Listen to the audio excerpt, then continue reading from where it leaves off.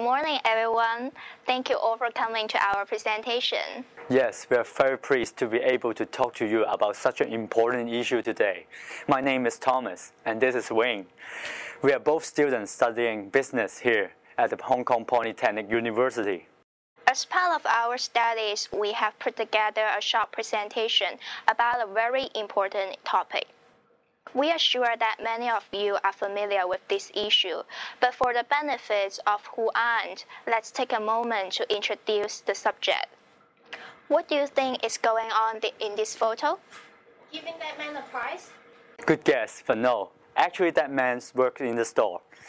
What do you think about, let's say, the workforce these days? That the population is getting older and people want to work for longer? Exactly. And that is what we are going to talk about today. China's aging population. We have divided the presentation into 4 parts. First, I will talk about the background of China's aging population, and second, its causes.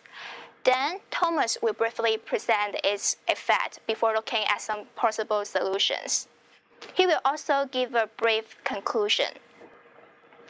We will be talking about around 10 minutes, and we welcome any questions at the end.